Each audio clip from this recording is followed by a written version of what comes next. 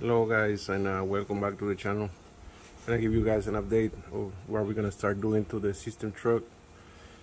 Gonna start removing everything back here that we need to remove, which is gonna be the stone wall, maybe the amplifier running the stone wall, the amp rack, this amplifier, because my plan now is gonna be standing up this battery to make room for the 4 amplifiers for the 4 Taramps Smart 8Ks. They're gonna be running along over here, all 4 of them. I was planning to do a new amp rack, or trying to use this one, but it's not gonna work. If I leave these amp racks here, I'm gonna have to do a lot of modification, and I don't feel like it right now. So what I am doing is ordering the amp rack from Jimmy Works, so you can run 4 amplifiers with these plates.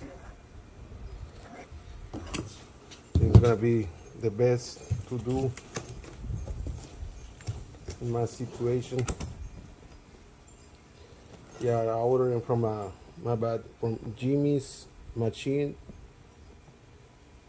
Works. Jimmy Machine Works. So I think it's gonna end looking a lot better if I use this amp rack. It'll be more convenient to run all the wire and everything be more close together. And that's it for now, guys. I'm gonna start working on the truck. Hopefully we can get it done soon, and I'm gonna have to run or drill 4 more holes there, because we're gonna be running 1 subwoofer for amplifier. So I gotta drill 4 more holes there somewhere, and I'm gonna take advantage. While I'm doing that, I got some sensors for the subwoofers to read the temperature on the voice coils. It's like a laser deal. Gonna be installing 2 on the subwoofers.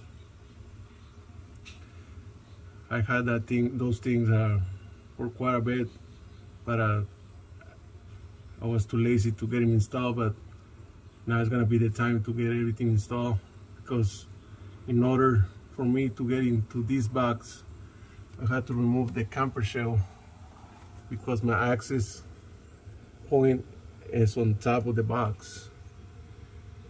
So I got quite a bit of work ahead of me.